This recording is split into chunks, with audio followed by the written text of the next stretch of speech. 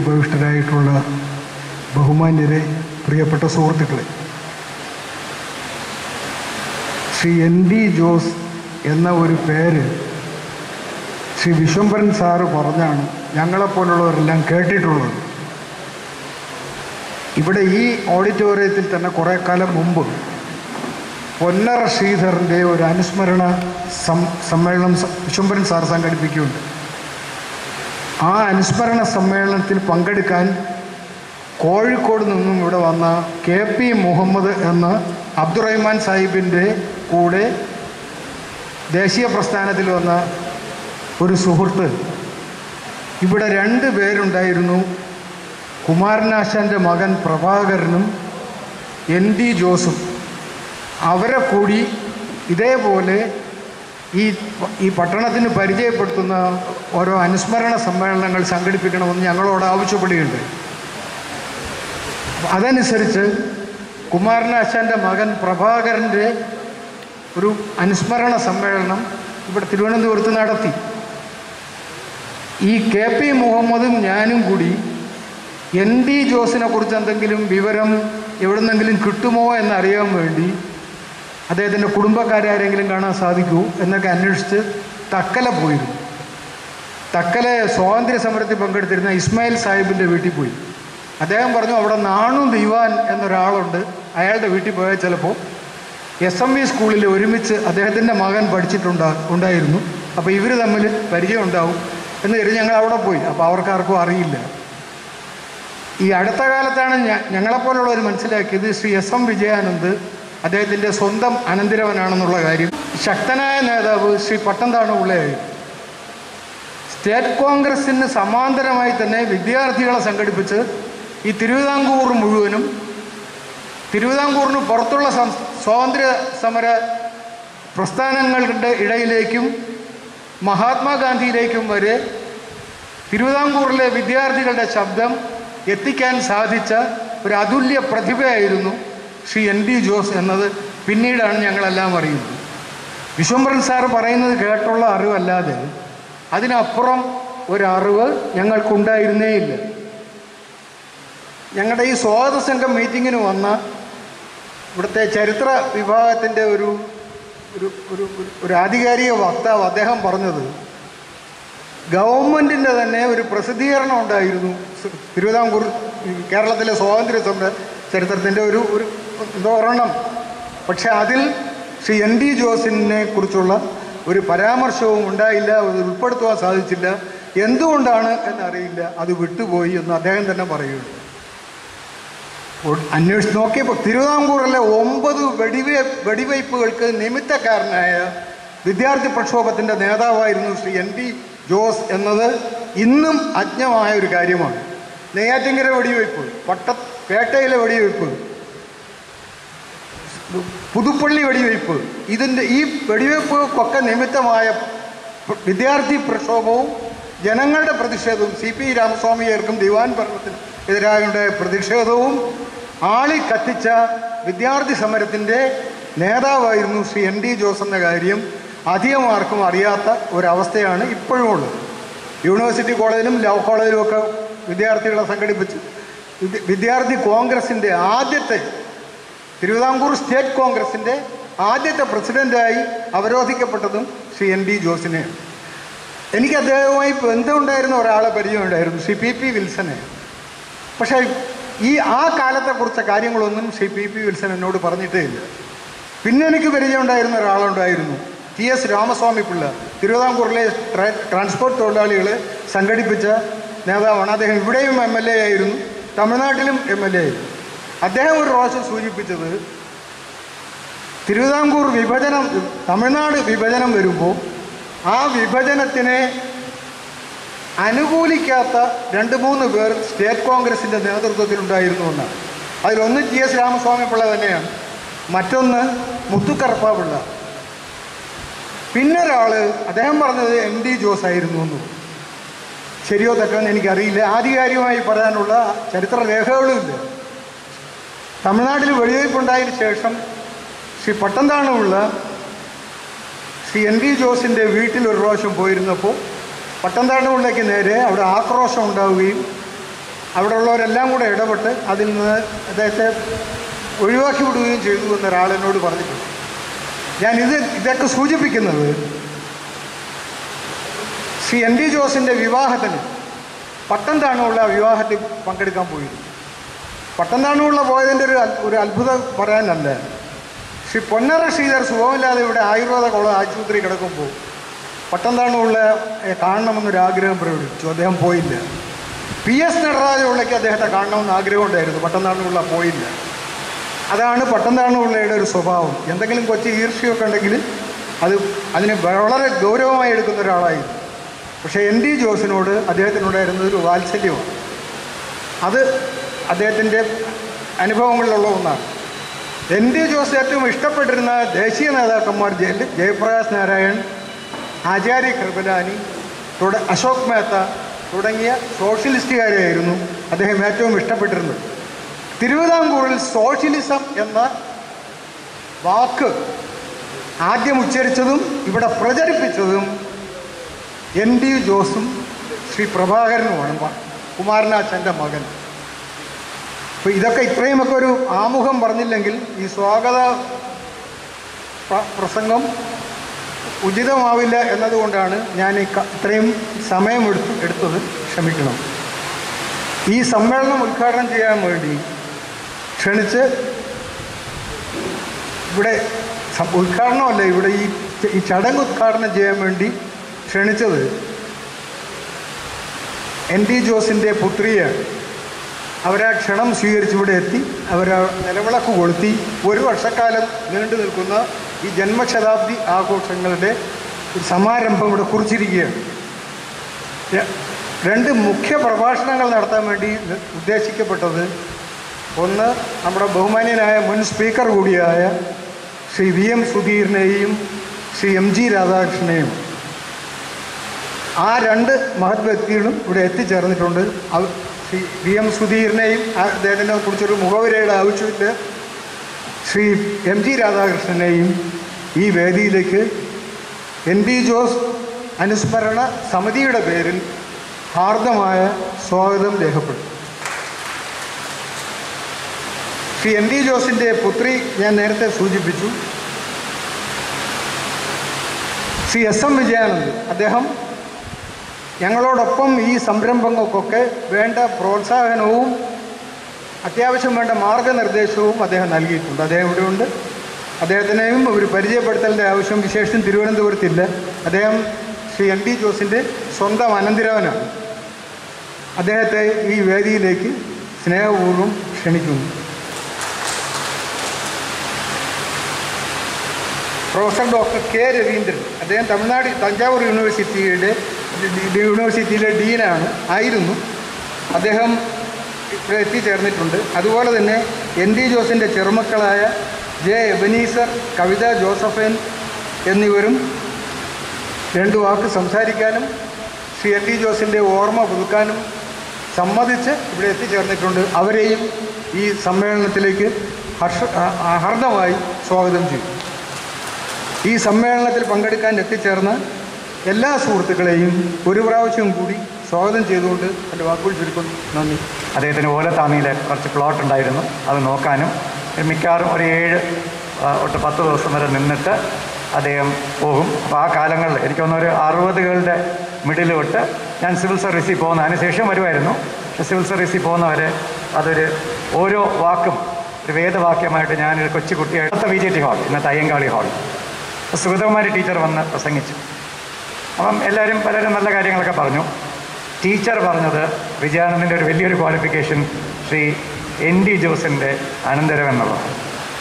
അപ്പം ടീച്ചർ എങ്ങനെയാണ് അദ്ദേഹം ഫ്രീഡം ഫൈറ്ററായിരുന്നു, ആ കാലത്ത് ആ ജനറേഷൻ ആൾക്കാരെ എങ്ങനെ ഇൻസ്പയർ ചെയ്തു എന്നുള്ളതൊക്കെ വളരെ ഭംഗിയായിട്ട് മനോഹരമായിട്ട് ടീച്ചറുടെ ഭാഷയിൽ പറഞ്ഞത് ഞാൻ ഇപ്പോഴും ഓർക്കുന്നു.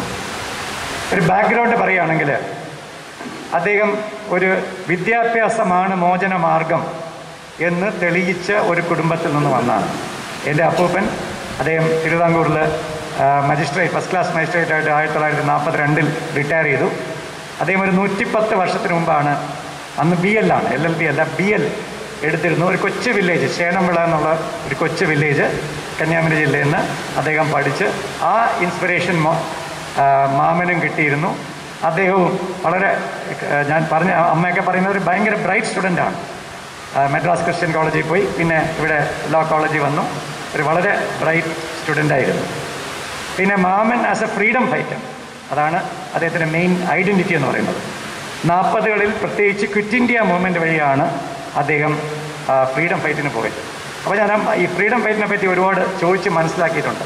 എന്താണ് അവരെ മോട്ടിവേറ്റ് ചെയ്തത്, അവർക്ക് എന്തായിരുന്നു പ്രചോദനം, അവരെങ്ങനെ ഇതിലേക്ക് ചാടിക്കയറി, ഭയങ്കര റിസ്കി അല്ലേ, എല്ലാം കളഞ്ഞിട്ട് കയറിയല്ലേ എന്ന് പറഞ്ഞു. അപ്പോൾ അദ്ദേഹം പറഞ്ഞൊരു മനസ്സാക്ഷിയുടെ വിളിയാണ്. അഫ്കോഴ്സ് ഗാന്ധിജിയൊക്കെ ഇൻസ്പയർ ചെയ്തിട്ടുണ്ട്, വലിയ നേതൃത്വം ഉണ്ടായിരുന്നു. ഇന്ത്യ സ്വതന്ത്രമാകണം, അതൊരു സോഷ്യലിസ്റ്റ് യുഗമായിരുന്നു. സ്വാതന്ത്ര്യമെന്ന് വെച്ചാൽ വെറും പൊളിറ്റിക്കൽ ഫ്രീഡം അല്ല, എക്കണോമിക് ഫ്രീഡം. ഇവിടുത്തെ ഏറ്റവും പാവപ്പെട്ടവർക്ക് ഒരു വലിയൊരു അവർ ശരിക്കും വിശ്വസിച്ചിരുന്നു. അതാണ് ഇത്. നമ്മളിപ്പോൾ ഒരു 75 വർഷം കഴിയുമ്പോൾ നമ്മൾ തിരിഞ്ഞു നോക്കുമ്പോൾ അന്ന് അവർ വിശ്വസിച്ചിരുന്നു ഇന്ത്യ മാറും, സമത്വമുള്ള ഒരു രാജ്യമാകും എന്ന് വിശ്വസിച്ചിരുന്നു. അങ്ങനെ ക്വിറ്റ് ഇന്ത്യ മൂവ്മെൻറ്റ് വഴിയാണ് വരുന്നത്. അദ്ദേഹം ചെന്നൈയിൽ പോയപ്പോൾ സ്റ്റുഡൻസ് ഫെഡറേഷനിൽ ആക്റ്റീവായിരുന്നു. ഇവിടെ വന്നപ്പോൾ 42 വാർ സ്റ്റുഡൻസ് ഫെഡറേഷൻ പറഞ്ഞു ഇമ്പീരിയലിസ്റ്റ് വാറാണ്, പീപ്പിൾസ് വാറാണ്. കാരണം റഷ്യയും അതിൽ ചേർന്നു. അതുകൊണ്ട് നമ്മൾ തൽക്കാലം ബ്രിട്ടനെ സപ്പോർട്ട് ചെയ്യണമെന്ന് പറഞ്ഞു. അപ്പം മാമനും കൂട്ടരും ഒരുപാട് ആൾക്കാർ സ്റ്റേറ്റ് കോൺഗ്രസ്സിൽ എല്ലാവരും പറഞ്ഞ് അത് ഇമ്പീരിയലിസ്റ്റ് വാറാണ്, ജർമ്മനിയും ഇമ്പീരിയലിസ്റ്റ് പവറാണ്, ബ്രിട്ടനും ഇമ്പീരിയലിസ്റ്റ് പവറാണ്, അതുകൊണ്ട് നമ്മൾ എതിർക്കണം എന്ന് പറഞ്ഞ് അങ്ങനെ കോൺഗ്രസ് ഇതിൽ വന്നു. കോൺഗ്രസ് സോഷ്യലിസ്റ്റായിട്ട് തന്നെ ഇരുന്നത്. അപ്പം രാജ്യത്തിനോടൊരു ഡ്യൂട്ടിയാണ്, സെൽഫ്ലെസ്സാണ്, നിസ്വാർത്ഥമായിട്ട് ഇറങ്ങി തിരിച്ചിട്ട്. പിന്നെ എന്നെ സിവിൽ സർവീസിൽ പഠിപ്പിച്ച വലിയൊരു പാഠം, ഭയം എന്നുള്ളത് പാടില്ല, ഭീതി പാടില്ല, ഫിയർലെസ്സാണ്. അന്നിങ്ങനെ ഇറങ്ങിപ്പോവും, എപ്പോഴും വേണമെങ്കിലും പിടിക്കാൻ പോലീസ്, എവിടെ വേണമെങ്കിലും അറസ്റ്റ് ചെയ്യാം, എല്ലാം ജീവിതത്തിലെല്ലാം നഷ്ടപ്പെടുമെന്ന് ഉറപ്പായിരുന്നിട്ട് ധൈര്യമായിട്ട് ഇറങ്ങി. പക്ഷേ വളരെ പീസ്ഫുള്ളായിട്ട് കോൺഷ്യൻസിന് സന്തോഷം കൊണ്ട് അവർ ഇറങ്ങിച്ചെന്നാണ്. ഒരു വില്ലിങ് സഫറിങ്ങാണ്. രാഷ്ട്രീയത്തിൽ ഞാൻ ഒരുപാട് കഷ്ടം അനുഭവിച്ചു. അതൊരു പൊളിറ്റിക്കൽ സഫറർ എന്നൊരു വാക്ക് ഇടയ്ക്കിടയ്ക്ക് പറയാറുണ്ട് ഇപ്പോഴേക്കും. അന്ന് മാമൻ പറഞ്ഞ് അങ്ങനെ പൊളിറ്റിക്കൽ സഫറിങ് ഇല്ല, ഞങ്ങൾ അറിഞ്ഞുകൊണ്ട് തന്നെയാണ് ചെയ്തത്. ഇത് പൊളിറ്റിക്കൽ സഫറിങ് എന്ന് ഞാൻ പറയത്തില്ല. അദ്ദേഹത്തിന് BL പരീക്ഷയിൽ നിന്ന് എഴുതാൻ സമ്മതിച്ചില്ല. കുറേ വർഷങ്ങൾ കഴിഞ്ഞിട്ടാണ് എഴുതിയത്.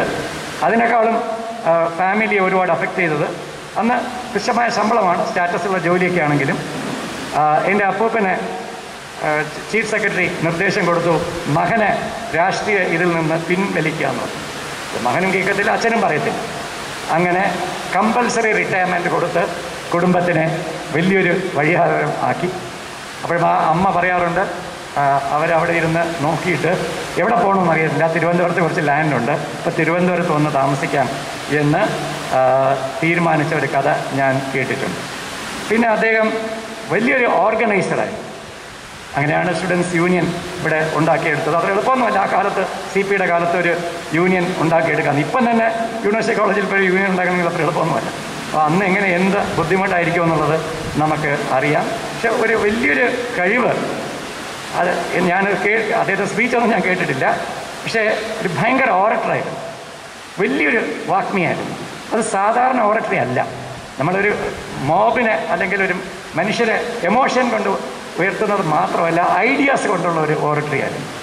ആളുകളെ പറഞ്ഞ് മനസ്സിലാക്കി ഒരു പുതിയ മേഖലയിലേക്ക് നയിക്കുന്ന ഒരു ഓറട്ടറിയായിരുന്നു. അത് വളരെ ഡിഫറൻ്റാണ്. നമ്മൾ വളരെ എക്സൈറ്റ് ചെയ്യുന്ന ഇതല്ല ഒരു ഇത്. അതുപോലെ വെറും ഭാഷയല്ല, ഐഡിയാസാണ്. ഐഡിയാസ് മനസ്സിലാക്കി ആക്ഷനിലേക്ക് കൊണ്ടെത്തുന്ന ഒരു കാര്യമായിരുന്നു. പക്ഷേ കൊച്ചു ചെറുപ്പക്കാരാണ് കൂടുതലൊന്ന് ഇറങ്ങി വന്നത്, വിദ്യാഭ്യാസമുള്ള ചെറുപ്പക്കാർ. പലർക്കും പഠിത്തമൊക്കെ നഷ്ടപ്പെട്ടു. അപ്പോൾ അവർക്കൊരു റോൾ മോഡലായിട്ട് കണ്ടിട്ടാണ് ഇറങ്ങുന്നത്. ഇദ്ദേഹം പറയുന്നത് പ്രവർത്തിക്കുന്ന ആളാണ്, അതുകൊണ്ട് ഞങ്ങൾ കൂടെ വരും എന്ന് ആണ് അദ്ദേഹത്തിൻ്റെ കൂടെ പോയത്. പിന്നെ ഒരു വളരെ കോപ്പറേഷൻ, പ്ലാൻഡ് കോർഡിനേഷൻ, ആ കഥകളൊക്കെ പറഞ്ഞിട്ടുണ്ട്. അടുത്തുള്ള യൂണിവേഴ്സിറ്റി ഹോസ്റ്റലിൽ നിന്ന് രാത്രി ഒരു മുസ്ലിം തൊപ്പി വെച്ചിട്ട് ആ ഹാള് ഞാൻ പോയി കണ്ടിട്ടുണ്ട്. ആ ജനാല ഉടച്ച് ഇറങ്ങി പോലീസിൽ നിന്ന് രക്ഷപ്പെട്ട കഥകളൊക്കെ ഞാൻ വേഗമായിട്ട് ഓർക്കുന്നു. പക്ഷെ അന്ന് നമുക്ക് റെക്കോർഡിംഗ് സിസ്റ്റമോ ഇങ്ങനെ റെക്കോർഡ് ചെയ്യണമെന്ന് എനിക്ക് തോന്നിയുമില്ല. അത് വലിയൊരു ഇതാണ്. പിന്നെ CP രാമസ്വാമിയുടെ പോലീസ്, അവർ പലരും പ്ലെയിൻ ക്ലോത്ത്സ് ഇതിൽ വന്നിട്ട് വിദ്യാർത്ഥി കോൺഗ്രസിൻ്റെ മീറ്റിംഗ് ഡിസ്റപ്റ്റ് ചെയ്യും. അതാണ് ഈ ഫയറിങ്ങിൻ്റെ കാര്യമൊക്കെ പറഞ്ഞത്. അപ്പോൾ ഇവരെല്ലാം തീരുമാനിച്ചിട്ടുണ്ട്, എന്ത് പ്രകോപനം വന്നിട്ടുണ്ടെങ്കിലും നമ്മൾ ഗാന്ധിയനിൽ തന്നെ പോകും, ഡിസ്റപ്റ്റഡ് ആകത്തില്ല.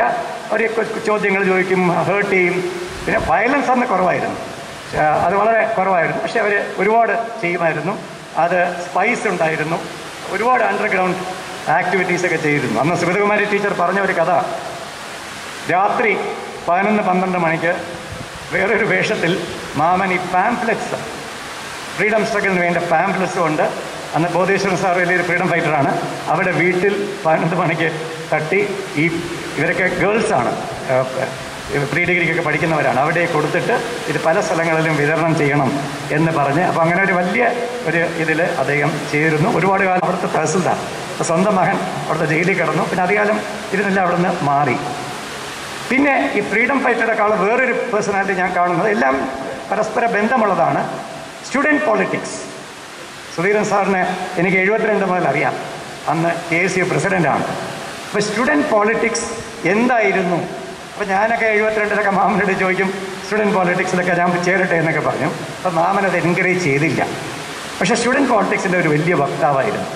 40-കളിൽ സ്റ്റുഡൻറ്റ് പോളിറ്റിക്സ് എന്ന് വെച്ചാൽ ഓട്ടോണമസ് ആണ്.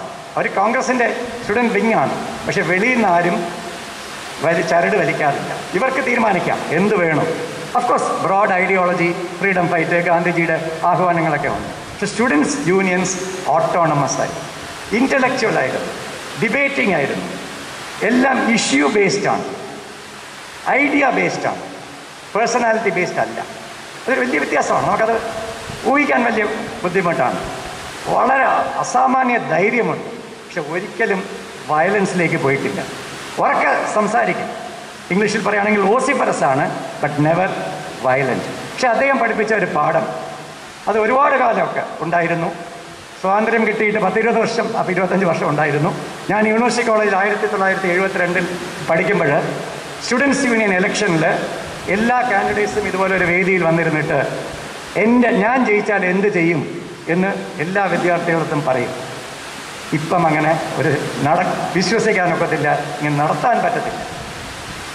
അത് ഇവിടെ അന്ന് വലിയൊരു കൾച്ചർ. ഇന്ന് ഇന്ത്യയിൽ നഷ്ടപ്പെട്ടുകൊണ്ടിരിക്കുന്ന ഏറ്റവും വലിയ വിലയേറിയ കാര്യം ഡിസ്കഷൻ, ഡിബേറ്റ്, ഡിസെൻറ്റ്. ഞാൻ എഗ്രി ചെയ്യുന്നില്ല, ഉറക്കെ വിളിച്ച് പറയാം, പക്ഷെ ഒന്നും സംഭവിക്കില്ല. നേതാവ് നമ്മുടെ ദേഷ്യം വരില്ല, അനുയായികളും ദേഷ്യം വരില്ല, നമ്മുടെ കാര്യങ്ങൾ പറയാൻ പറ്റും. അപ്പോൾ എനിക്ക് പഠിച്ചത് ഈ ഡയലോഗ്, ഡിസെൻറ്റ്, ഡിഫറൻസ്, അത് വളരെ ഇമ്പോർട്ടൻ്റാണ്. ഡിഫറൻസും ഫ്രണ്ട്ഷിപ്പും ഒന്നിച്ച് പോകും. എതിരാളികൾ, സ്റ്റുഡൻസ് ഫെഡറേഷനുള്ളവരും കോൺഗ്രസ് ഉള്ളവരും ഭയങ്കരമായിട്ട് ഡിബേറ്റ് ചെയ്ത് കഴിഞ്ഞിട്ട് വെളിയിൽ തോളിൽ കൈയിട്ട് ഭക്ഷണം കഴിക്കാൻ പോകുമായിരുന്നു. അത് പഠിക്കേണ്ട ഒരു കാര്യമാണ്. ആ സ്റ്റുഡൻറ്റ് പോളിറ്റിക്സിൻ്റെ ഇത് വലിയ ഇതാണ്. So it was A കണ്ടസ്റ്റേഷൻ of ideas but not personalities. അത് ഭയങ്കര ഇമ്പോർട്ടൻ്റ് ആയിട്ട് വലിയൊരു പാഠമായിട്ട് എനിക്ക് തോന്നിയിട്ടുണ്ട്. പിന്നെ രാഷ്ട്രീയ നേതാവ് എങ്ങനെ ഇരിക്കണം? എനിക്ക് കുറേ അതേ ഇൻസ്പയർ ചെയ്തത് ഒരു ഇൻ്റലക്ച്വൽ ആയിരിക്കണം. ഇൻ്റലക്ച്വൽ എന്ന് വെച്ചാൽ ഒരു മേഖലയിലല്ല, എല്ലാ അറിവും അവസാന കാലം വരെ അന്നത്തെ ആധുനിക സയൻസ് വളരെ ലളിത ഭാഷയിൽ മാമൻ എനിക്ക് പറഞ്ഞു തരും. ഈ ട്രാൻസിസ്റ്ററൊക്കെ ഉണ്ടാക്കിയ ആ കാലത്തിൽ എന്താണ് ട്രാൻസിസ്റ്ററുടെ ഇമ്പോർട്ടൻസ്, അത് എങ്ങനെ കമ്മ്യൂണിക്കേഷനെ മാറ്റും എന്ന് മുതൽ ഫിലോസഫി, ലിറ്ററേച്ചർ, എല്ലാ രീതിയിലും ഒരു ഭയങ്കര ബ്രോഡും ഡീപ്പുമായിട്ടുള്ള ഒരു ഇതാണ്. പിന്നെ ഇൻറ്റഗ്രിറ്റിയുടെ കാര്യം സംശയം ഇല്ല. ഓണസ്റ്റിയുടെ ഒരു എക്സാമ്പിൾ അദ്ദേഹം പറഞ്ഞു. ഇവർ സ്വാതന്ത്ര്യം കിട്ടി, ആദ്യത്തെ ക്യാബിനറ്റൊക്കെ കഴിഞ്ഞ് വൈകിട്ട് റിലാക്സ്ഡ് ആയിട്ട് പാർലമെൻ്ററി പാർട്ടിയിലും എല്ലാവരും കൂടെ ഇരുന്ന സമയത്ത് ഇവിടെ ട്രാൻസ്പോർട്ട് മിനിസ്റ്റർ, ഓർമ്മ ശരിയാണെങ്കിൽ അച്യുതൻ എന്നൊരു മഹത് വ്യക്തിയായിരുന്നു. അദ്ദേഹം വളരെ ശുഭിതനായിട്ട്, വളരെ കാമായിട്ടൊരു മനുഷ്യനാണ്. ശുഭിതനായിട്ട് കയറി വരുന്നു. മാമനാണ് അടുത്തിരുന്നത്. അപ്പോൾ ചോദിച്ചു, എന്താ ജോസെ ഈ മുതലാളിമാരൊക്കെ വിചാരിച്ചിരുന്നത്? അവർ നമ്മൾ സ്വാതന്ത്ര്യമേറിയത് ഇവന്മാരുടെ സാധനം മേടിക്കാനാണോ, ഇവിടെ ഇന്ന് കാശ് മേടിക്കാനാണോ? ഞാൻ ആ കമ്പനിയുടെ പേര് പറയുന്നില്ല, ഇപ്പോഴും അത് വലിയ കമ്പനിയാണ് ഇന്ത്യയിൽ. ആ കമ്പനി ഇദ്ദേഹത്തിനോട് വന്ന് കണ്ടിട്ട് ഒരു ബസ് മേടിക്കുക, ട്രാൻസ്പോർട്ട് മിനിസ്റ്ററാണ്. ബസ് എത്രയോ ബസ് മേടിച്ചാൽ ആ കാലത്ത് 1948 5000 രൂപ തരാം എന്ന് പറഞ്ഞു. അത് അദ്ദേഹത്തിനെ പ്രകോപിപ്പിച്ചു. എന്നെ ഇൻസൾട്ട് ചെയ്യാണ്. ഞാൻ ഇന്ത്യക്ക്, അദ്ദേഹം പാവപ്പെട്ട മനുഷ്യനായിരുന്നു. ഞാൻ ഇന്ത്യക്ക് സ്വാതന്ത്ര്യം മേടിച്ചു കൊടുത്തത് നിൻ്റെ ഇന്ന് കാശ് മേടിക്കാനല്ല, ഈ നാട്ടിലെ വ്യവസ്ഥ നടക്കും എന്ന് ആ ലെവൽ ഓഫ് ഓണസ്റ്റി ഉണ്ടായിരുന്നു. പിന്നെ സിംപ്ലിസിറ്റി, നമ്മളൊക്കെ സാധാരണ വാക്കാണ്, ഇന്ന് എല്ലാവരും പറയും. പക്ഷെ അന്ന് പറയാറുണ്ട്, കിഴക്കേക്കോട്ടയിൽ മീറ്റിംഗ് നടന്നിട്ട് ശ്രീ പട്ടനാടുപിള്ള, മാമൻ, വേറെ കുറേ നേതാക്കളെല്ലാം ടാക്സിക്ക് പൈസ ഇല്ല, അല്ലെങ്കിൽ ആ പൈസ ചെലവഴിക്കാൻ കഴിയില്ല എന്ന് സ്റ്റേറ്റ് കോൺഗ്രസ്സിന് അവർ പട്ടം വരെ രാത്രി നടന്നു പോകും. എല്ലാ ദിവസവും എല്ലാ മീറ്റിംഗ് കഴിഞ്ഞിട്ട് എവിടെയായാലും, പേട്ടയിലായിരുന്നാലും എവിടെയായിരുന്നാലും നടന്നേ പോകത്തുള്ളൂ. അപ്പോൾ ആ രീതിയിലുള്ള ഒരു ലാളിത്യം ഉണ്ടായിരുന്നു. പിന്നെ ഞാൻ നേരത്തെ പറഞ്ഞ പോലെ അധികാരമല്ല, പൊസിഷനല്ല. പിന്നെ സോഷ്യലിസ്റ്റുകൾക്ക്, പല സോഷ്യലിസ്റ്റുകൾക്കുണ്ട്, അത് എനിക്കൊരുപാട് വിഷമം തന്നിട്ടുണ്ട്. അവർ പെട്ടെന്ന് ഒരു കളഞ്ഞിട്ടങ്ങ് പോകും. അങ്ങനെയാണ് എൻ്റെ മാമനും പോയത്. സോഷ്യലിസ്റ്റിന് പവറോ പൊസിഷനോ പ്രശ്നമല്ല അടുത്ത കാലം വരെ. അങ്ങനെയാണല്ലോ ജനതാ ഗവൺമെൻറ്റൊക്കെ ഇട്ട് കളഞ്ഞിട്ട് പോയത്, ഒരു ഗവൺമെൻറ് കിട്ടിയത്. അപ്പോൾ ആ സോഷ്യലിസ്റ്റ് എവിടെയായാലും, ജയപ്രകാശ് നാരായണൻ, എല്ലാവരും പവർ കളഞ്ഞിട്ട് പോയ ഒരു പൊസിഷനായിരുന്നു. ചിലപ്പോൾ ബന്ധങ്ങൾ പോലും അതിന് തടസ്സമല്ലായിരുന്നു. ഈ ഒരു കാര്യം ചോദിച്ചു, അദ്ദേഹം തമിഴ്നാട് കോൺഗ്രസിൻ്റെ എതിരായിരുന്നു. അദ്ദേഹം കന്യാകുമാരി ഇവിടെ ഇരിക്കണമെന്ന് വിശ്വസിച്ച ഒരു വ്യക്തിയായിരുന്നു. അത് എന്തുകൊണ്ടെന്ന് എനിക്കറിയത്തില്ല. ഒരു പക്ഷേ അദ്ദേഹം വിവാഹം ചെയ്തത് തമിഴ്നാട് കോൺഗ്രസിൻ്റെ ഒരുപക്ഷെ രണ്ടാമത്തെ നേശമണി കഴിഞ്ഞാൽ ഏറ്റവും വലിയ ലീഡർ ശ്രീ വില്യം, അദ്ദേഹം 4-5 പ്രാവശ്യം MLA ആയിരുന്നു. അദ്ദേഹത്തിന് സണ്ണില്ല, എനിക്കൊന്ന് 4 പ്രാവശ്യം കന്യാകുമാരി അടുത്ത കാലം വരെ MP ആയിരുന്നു. അത് പക്ഷെ അദ്ദേഹം പറഞ്ഞ മാരേജ് കുഴപ്പമൊന്നുമില്ല, എൻ്റെ ഐഡിയാസ് ഒന്നും മാറത്തില്ല. അദ്ദേഹത്തിൻ്റെ മകളെ മാരി ചെയ്തു. അപ്പോൾ അതിൽ ഈ പറഞ്ഞ പ്രശ്നങ്ങളൊക്കെ വന്നു. പലരും മാരേജിന് സ്റ്റേറ്റ് കാറിൽ പോയിട്ടുണ്ടെന്ന് എൻ്റെ അമ്മ ഓർക്കാറുണ്ട്. പട്ടനാടുപിള്ള സ്വന്തം സ്റ്റേറ്റ് കാറിലാണ് അദ്ദേഹത്തിനെ കൊണ്ടുപോയി. അങ്ങനെ ഒരു സ്റ്റാൻഡാണ് എടുത്തത്. പിന്നെ ഈ സോഷ്യലിസത്തിൻ്റെ കാര്യം പറയുകയാണെങ്കിൽ അതിൻ്റെ തിയറിയും പ്രാക്ടീസും ശരിക്ക് മനസ്സിലാക്കിയിരുന്നു, വളരെ ഡീപ്പായിട്ട്. നമ്മൾ പലപ്പോഴും സോഷ്യലിസം ഒരു ഭംഗി വാക്കായിട്ട് പറയാറുണ്ട്, വോട്ടേഴ്സിനെ അട്രാക്ട് ചെയ്യാൻ പറയാറുണ്ട്. ഇതങ്ങനെയല്ല. സോഷ്യലിസത്തിൽ വിശ്വസിച്ചിരുന്നു. അദ്ദേഹം ട്രേഡ് യൂണിയൻ ലീഡറായിരുന്നു. SBTയുടെ ഒരുപക്ഷെ ആദ്യത്തെ എനിക്കറിയത്തില്ല, SBT യൂണിയൻ ഉണ്ടാക്കി. അതുപോലെ ഷോപ്സ് ആൻഡ് എസ്റ്റാബ്ലിഷ്മെൻറ്റ്, അതായത് അന്നത്തെ കാലത്ത് റെവല്യൂഷണറിയാണ്. അദ്ദേഹത്തിൻ്റെ കൂടെ ഇരുന്നവരാണ് നമ്മുടെ സ്കാവഞ്ചേഴ്സ് അതുപോലത്തെ തൊഴിലാളികളൊക്കെ സംഘടിപ്പിച്ചത്. പിന്നെ എൻ്റെ ലൈഫിനെ പോലും ഇൻഫ്ലുവൻസ് ചെയ്തൊരു കാര്യം സെക്കുലറിസം. അന്ന് സെക്കുലറിസം വലിയ പ്രശ്നമൊന്നുമില്ല, എല്ലാവരും സെക്കുലറിസ്റ്റായിരുന്നു. പക്ഷെ മാമൻ ഒരു പടി പോയി. ക്രിസ്ത്യനാണ്, പള്ളിയിലൊന്നും അങ്ങനെ പോകാറില്ല, ഒരു അഗ്നോസ്റ്റിക്കാണ്. പക്ഷെ മാമൻ, എൻ്റെ അമ്മ ക്രിസ്ത്യനാണ്, ഇപ്പോഴും ക്രിസ്ത്യനാണ്. എൻ്റെ അമ്മയെ 1956 ഒരു ഹിന്ദുവിന് അറേഞ്ച്ഡ് മാരേജ് ചെയ്തു. അണ്ണൻ എന്ന് പറയുന്ന അമ്മയ്ക്ക് ഒരു ഹീറോ ആണ്. അപ്പോൾ അണ്ണൻ പറഞ്ഞു റിലീജിയൻ ഒന്നും പ്രശ്നമല്ല, 2 മനുഷ്യർക്ക് ഒന്നിച്ചെപ്പോഴും ജീവിക്കാം. അങ്ങനെ റിലീജിയൻ 2 റിലീജിയൻ ഉള്ളവർക്ക് 2 റിലീജിയൻ തന്നെ ഫോളോ ചെയ്തിട്ട് സാധാരണ കൺവേർഷൻ നടക്കാറുണ്ട്, നടക്കാതെ ജീവിക്കാൻ പറ്റും. അവർ എൻ്റെ അച്ഛൻ കഴിഞ്ഞ വർഷമാണ് മരിച്ചത്. 65 വർഷം അവർ ജീവിച്ചു 2 റിലീജിയനിൽ ഇരുന്നിട്ട്. ഞങ്ങൾ വളരെ ബ്രോഡായിട്ട് വളർന്നു. അപ്പോൾ സെക്യുലർ ഇന്നത്തെ ഈ പലതും കാണുമ്പോൾ എനിക്ക് മനസ്സിലാകത്തില്ല എന്താ ഇത് ചെയ്യുന്നത് ആളുകൾ റിലീജിയൻ്റെ പേരിൽ. ആ രീതിയിൽ അദ്ദേഹം 56-ൽ ചെയ്തു, പ്രാക്ടീസ് ചെയ്തു. അദ്ദേഹത്തിൻ്റെ സ്വന്തം മകന്, മകൻ ഇന്ന് ജീവിച്ചിരിപ്പില്ല അൺഫോർച്ചുനേറ്റ്ലി, എന്നെക്കാളും 1.5 വയസ്സേ മൂത്ത ഡോക്ടർ രാധാകൃഷ്ണൻ, അതിൻ്റെ വൈഫ് ഇവിടെ വന്നിട്ടുണ്ട്. അത് ഇന്റർ റിലീജിയസ് മാരേജ്, അത് വളരെ സന്തോഷത്തോടുകൂടി അംഗീകരിച്ചു. അതിൻ്റെ വീട്ടിൽ തന്നെ ഇത് സെക്യുലർ ഇത് വന്നു. അവസാനം മാമൻ ഫിലോസോഫിക്കലായിട്ട് റിലിജിയനെയും ജസ്റ്റിഫൈ ചെയ്യും. അദ്ദേഹം അഗ്നോസ്റ്റിക്കാണ്. തിരുപ്പതി വെങ്കടാചലപതിയെ പറ്റിയും എനിക്ക് അതിൻ്റെ ഫിലോസഫി പറഞ്ഞു. ഐഡൽ എന്ന് വെച്ചാൽ എന്താണ് എന്നുള്ളത് വളരെ ഭംഗിയായിട്ട് എക്സ്പ്ലെയിൻ ചെയ്ത് എല്ലാവർക്കും തരുന്ന ഒരു കഴിവുണ്ടായി. കൂടുതൽ ഞാൻ ദീർഘിപ്പിക്കുന്നില്ല. ഞാൻ അദ്ദേഹത്തിൽ നിന്ന് പഠിച്ച കാര്യം, ഞങ്ങളുടെ വീട്ടിൽ വന്ന കാര്യം, ഈ ഫ്രീഡം സ്ട്രഗിൾ എന്താണ്. ഞാൻ വിചാരിച്ചു 1977 അടിയന്തരാവസ്ഥ പോയപ്പം ഇന്ത്യക്ക് 2ാം സ്വാതന്ത്ര്യം കിട്ടിയെന്ന് ഞാൻ വിചാരിച്ചു. തെറ്റായിപ്പോയെന്ന് കുറച്ച് കാലം കഴിഞ്ഞ് മനസ്സിലായി.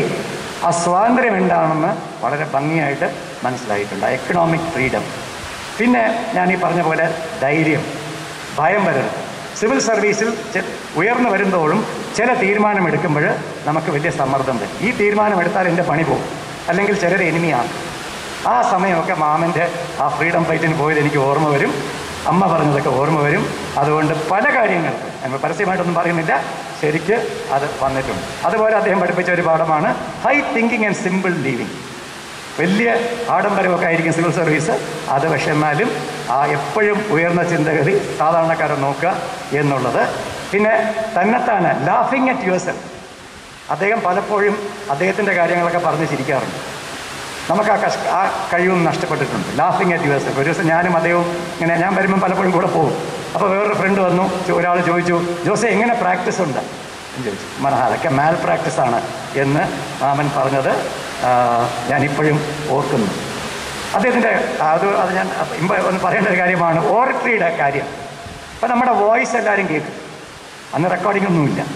അപ്പോൾ 1972-ലോ 73-ലോ ഒരു സീനിയർ പേഴ്സൺ വന്ന് ഞങ്ങളുടെ വീട്ടിൽ നോക്ക് ചെയ്ത്, മാമൻ അവിടെ സംസാരിച്ചുകൊണ്ടിരിക്കുകയായിരുന്നു. അപ്പോൾ ചോദിച്ചിട്ട് N.D. ജോസ് ഇവിടെ ഉണ്ടോ എന്ന് ചോദിച്ചു. ഉണ്ട്, നിങ്ങൾക്ക് എങ്ങനെ തോന്നി? ഞാൻ N.D. ജോസിൻ്റെ സ്വരം 20 വർഷം കഴിഞ്ഞ് കേട്ടു, ഞാൻ ഇപ്പോഴും ഓർക്കുന്നു. അവിശ്വസനീയമാണ്. അപ്പോൾ അതിവിടെ എങ്ങനെ വരുമെന്ന് ഞാൻ ആലോചിച്ചിട്ട് വന്ന് തട്ടി നോക്കിയതാണ് എന്ന് പറഞ്ഞ ഒരു ഇതാണ്. പക്ഷേ അദ്ദേഹം രാഷ്ട്രീയം 33-34 വയസ്സിൽ ഉപേക്ഷിച്ചു, കംപ്ലീറ്റായിട്ട് ഉപേക്ഷിച്ചു. ഇവിടെ നിന്നാൽ സമ്മർദ്ദം വരും, കൂട്ടുകാർ തിരിച്ചു വിളിക്കും, വരാതിരിക്കാൻ ഒക്കില്ല എന്ന് പറഞ്ഞതുകൊണ്ട് വിദൂരമായിട്ടുള്ള അന്നത്തെ മദ്രാസിൽ പോയി അവിടുത്തെ ഹൈക്കോർട്ടിൽ റീസണബിളി നല്ല പ്രാക്ടീസ് ഉണ്ടായിരുന്നു. പക്ഷെ എനിക്ക് എപ്പോഴും തോന്നാറുണ്ട് അദ്ദേഹത്തിന് ഒരു മനസ്സിലൊരു സെൻറ്റിമെൻ്റൽ അറ്റാച്ച്മെൻറ്റ് ഉണ്ടായിരുന്നു എന്ന്. 1972 എനിക്ക് അന്ന് SSLCക്ക് 2nd റാങ്ക് കിട്ടി. അപ്പോൾ കേരള കൗമുദിയുമായിട്ട് മാമന് വലിയ അസോസിയേഷൻ ഉണ്ടായിരുന്നു. കൗമുദി ബാലകൃഷ്ണൻ ഒരു ഇമ്മീഡിയറ്റ് അസോസിയേറ്റ് ആയിരുന്നു. അപ്പോൾ കേരള കൗമുദിക്കാരിങ്ങനെ വന്ന് അവരുടെ നമ്മളെ പറ്റിയൊക്കെ ചോദിച്ച് എഴുതുമ്പോൾ അവരിത് N.D. ജോസിൻ്റെ നെവി എന്നുള്ളത് ഇതിലെഴുതി. അപ്പോൾ മാമനെ ഞാൻ ലെറ്റർ അയച്ചു, ഇങ്ങനെ കേരള കൗമുദി എഴുതി. അപ്പോൾ മാമൻ വളരെ സെൻറ്റിമെൻ്റലായിട്ട് എഴുതി, 20 വർഷം കഴിഞ്ഞിട്ട് തിരുവിതാംകൂറിലെ ജനതയ്ക്ക് എന്നെ ഓർമ്മപ്പെടുത്തിയതിന് എനിക്ക് നിന്നോട് വലിയൊരു കടപ്പാടുണ്ടെന്ന് തോന്നി. Which means he had A love for Travancore. പിന്നെ വേറെ ഒന്ന് hand of God of fate എന്ന് പറയാം. രാഷ്ട്രീയത്തിൽ തിരിച്ചു വരണോ അങ്ങനെ ആലോചിച്ചിട്ടില്ല. 1972-73 ശ്രീ കുമാരമംഗലം, ശ്രീ മോഹൻ കുമാരമംഗലം, അത് മാമൻ എൻ്റെ അടുത്ത് ഞാൻ കേട്ടിട്ടുണ്ട്. ഇന്ദിരാഗാന്ധിയുടെ സോഷ്യലിസ്റ്റ് യുഗത്തിൽ തിരിച്ചൊരു സോഷ്യലിസ്റ്റ് യുഗം വരും. അദ്ദേഹം കണ്ടുപിടിച്ച് ഇങ്ങനെ ഒരു പഴയ സോഷ്യലിസ്റ്റ് ഇവിടെ ചെന്നൈ ബാറിലുണ്ട് എന്ന് കണ്ടുപിടിച്ച് തിരിച്ചു വരണമെന്നൊക്കെ ഇങ്ങനെ പ്രഷറൈസ് ചെയ്തുകൊണ്ടിരിക്കുമ്പോഴാണ് ഫേറ്റ് അദ്ദേഹം എയർ ക്രാഷിൽ മരിക്കുന്നത്. 1979 ജനത വന്നിട്ട് അന്ന് ഓൾ ഇന്ത്യ സ്റ്റുഡൻസ് കോൺഗ്രസിൻ്റെ പ്രസിഡൻ്റായിരുന്ന രവീന്ദ്രവർമ്മ ലേബർ മിനിസ്റ്ററായി. രവീന്ദ്രവർമ്മ ട്രിവാൻഡ്രത്ത് വരുന്നെന്ന് പറഞ്ഞപ്പോൾ മാമൻ കാണാൻ പോയി, എന്നെയും വിളിച്ചുകൊണ്ട് പോയി. ഞാനന്ന് MA കഴിഞ്ഞിട്ട് നിൽക്കുകയാണ്.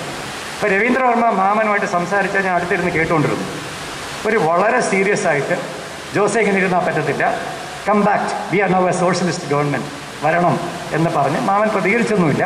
പക്ഷേ 3-4 മാസത്തിനകം ആ ഗവൺമെൻറ്റും വിളിച്ചിരുന്നു. ആ അർത്ഥത്തിൽ ഈ പറഞ്ഞ ഫ്രീഡം ഫൈറ്റർ, സ്റ്റുഡൻറ്റ് പോളിറ്റിക്സ്, എല്ലാത്തിലും അദ്ദേഹം ഒരു മോഡലായിരുന്നു. സിവിൽ സർവീസിന് പോകുന്നത്, സ്വന്തം കാര്യം, 2 സ്വന്തം കാര്യം പറഞ്ഞിട്ട് ഞാൻ നിർത്താം. സിവിൽ സർവീസിന് പോകുന്നത് എൻ്റെ അമ്മയ്ക്ക് ഞാൻ ഡോക്ടറാകണം വലിയ ആഗ്രഹമായിരുന്നു. അച്ഛന് സിവിൽ സർവൻ്റായിട്ട് പോയ കൊള്ളാമെന്നുണ്ടായി. ആ ആർഗ്യുമെൻ്റ് സിവിൽ സർവീസാണ് എന്ന് സെറ്റിൽ ചെയ്തത് മാമിൻ്റെ ആർഗ്യുമെൻറ്റ്സാണ്. പിന്നെ അവസാനം പ്യുവർലി പേഴ്സണൽ സെൻറ്റിമെൻറ്റ്, എനിക്ക് SSLCക്ക് റാങ്ക് കിട്ടിയപ്പം അന്ന് മാമൻ എനിക്കൊരു HMD വാച്ച് വാങ്ങിച്ചു തന്നു 1972. ആ വാച്ച് എൻ്റെ കയ്യിൽ ഇപ്പോഴും ഉണ്ട്. മാമനെ ഓർക്കുന്ന ഒരു കാര്യമാണ്. എൻ്റെ പ്രിയ സുഹൃത്ത് ശ്രീ എസ് എം വിജയാനന്ദൻ അദ്ദേഹത്തിൻ്റെ കാര്യമാത്ര പ്രസക്തമായ അനുസ്മരണ പ്രഭാഷണത്തിൽ ശ്രീ N.D. ജോസിൻ്റെ വ്യക്തിപ്രഭാവത്തെക്കുറിച്ച്, അതിൻ്റെ സവിശേഷതകളെക്കുറിച്ച് സാമാന്യം ഭംഗിയായി അവതരിപ്പിച്ചു. ഇത് വളരെയേറെ പ്രയോജനകരമാണ്. N.D. ജോസിൻ്റെ ജന്മശതാബ്ദി ആഘോഷിക്കുന്ന ഈ സന്ദർഭത്തിൽ അദ്ദേഹം എഴുതിയ ലേഖനങ്ങളും മാധ്യമങ്ങളിൽ വന്നിരുന്നു. സ്വാതന്ത്ര്യ സമര നായകനായ പട്ടംതാണിപിള്ള sir, C. Keshavan, T.M. Varghese sir, ഈ ത്രിമൂർത്തികൾ ഒരു ഭാഗത്ത് ഉത്തരവാദ ഭരണത്തിനു വേണ്ടിയുള്ള പോരാട്ടങ്ങളെ നയിക്കുമ്പോൾ തിരുവിതാംകൂറിലെ വിദ്യാർത്ഥി സമൂഹത്തെ ചലിപ്പിച്ച് ഇളക്കി മറിച്ച് അവരെ ഒന്നടങ്കം ദിവാൻ ഭരണത്തിനെതിരെ നീതിക്ക് വേണ്ടിയുള്ള പോരാട്ടങ്ങളുമായി മുന്നോട്ട് പോയ, അതിന് ത്യാഗനിർഭരമായി പ്രവർത്തിച്ച N.D. ജോസിനെക്കുറിച്ച് പഴയ തലമുറയ്ക്ക് ഓർക്കാനും പുതിയ തലമുറയെ അക്കാര്യം അവരുടെ മനസ്സിൽ കൊണ്ടുവരാനും ഈ ജന്മശതാബ്ദി ആഘോഷ പരിപാടികൾ ഉപകരിക്കട്ടെ എന്നാണ് എൻ്റെ പ്രത്യാശ. അദ്ദേഹത്തിൻ്റെ ആ ബന്ധങ്ങൾ തീർച്ചയായും പ്രയോജനപ്പെടുത്തി ഈ ജന്മശതാബ്ദി ആഘോഷ പരിപാടികൾ ഭംഗിയായി മുന്നോട്ട് നീക്കുന്നതിന് വളരെയേറെ ശ്രമിച്ചു എന്നുള്ളതും ഞാൻ എടുത്തു പറയാൻ ആഗ്രഹിക്കുന്നു. ഏറ്റവും ഉചിതമായ ഒരു കാര്യമാണ്. എൻ്റെ നാട്, എൻ്റെ നാടിൻ്റെ സ്വാതന്ത്ര്യം,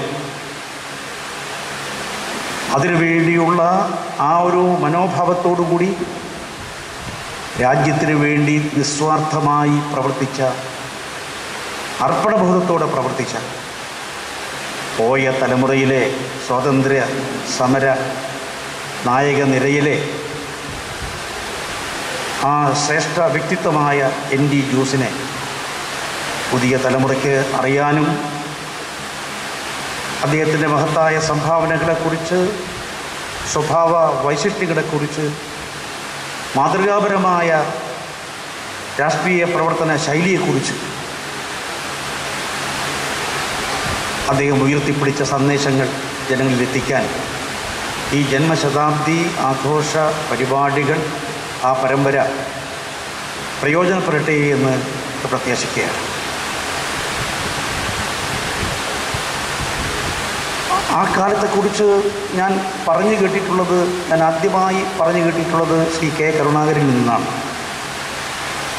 ഞാനിപ്പോൾ ഓർക്കുന്നു, KSUവിൻ്റെ 13ാം സംസ്ഥാന സമ്മേളനം തൃശ്ശൂർ നടക്കുമ്പോൾ അതിൻ്റെ സാമ്പത്തിക സമാഹരണത്തിനായി അദ്ദേഹവും ഞങ്ങൾ കുറച്ചുപേരും തുടർച്ചയായി തൃശ്ശൂർ ജില്ലയിൽ യാത്ര നടത്തുന്ന സന്ദർഭത്തിൽ അദ്ദേഹത്തിൻ്റെ പഴയ ഒരുപാട് അനുഭവങ്ങൾ ഞങ്ങളുമായി പങ്കുവച്ചു. അന്ന് ശ്രീ ജോസിനെ കുറിച്ച് അദ്ദേഹം പറഞ്ഞത് ഈ അവസരത്തിൽ ഞാൻ ഓർക്കുകയാണ്. പിന്നീട് ജോസിനെ കുറിച്ച് കൂടുതൽ മനസ്സിലാക്കാൻ സാധിക്കുന്നത് 72-ൽ ഞാൻ KSU പ്രസിഡൻ്റായിരിക്കുന്ന അവസരത്തിൽ ആദരണീയനായ പനമ്പിള്ളി ഗോവിന്ദമേനോൻ്റെ സ്മാരകമായി SSLCക്ക് ഏറ്റവും 1ാം റാങ്ക് കിട്ടുന്ന 2ാം റാങ്ക് കിട്ടുന്ന കുട്ടികൾക്ക്, മിടുക്കന്മാർക്ക് പനമ്പിള്ളി സ്മാരക ആദ്യം കൊടുത്തത് പനമ്പിള്ളി തന്നെയാണ്. പിന്നീട് അദ്ദേഹത്തിൻ്റെ വേർപാടിന് ശേഷമാണ് പനമ്പള്ളി സ്മാരക ഗോൾഡ് മെഡൽ നൽകാൻ KSU തീരുമാനിച്ചത്. 72 പനമ്പള്ളി സ്മാരക ഗോൾഡ് മെഡലിന് അർഹനായ അന്നത്തെ മിടുക്കനായ വിദ്യാർത്ഥിയാണ്, റാങ്കുകാരനാണ് ശ്രീ വിജയാനന്ദ്.